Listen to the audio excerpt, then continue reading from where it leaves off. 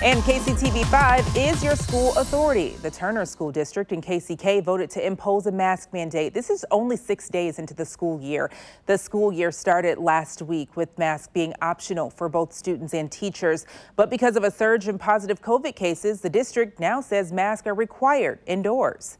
This is an email that they sent to families this morning. The district said, quote, "The need to quarantine unvaccinated, unmasked individuals is not sustainable for our staff, and it's taken too many students out of the classroom.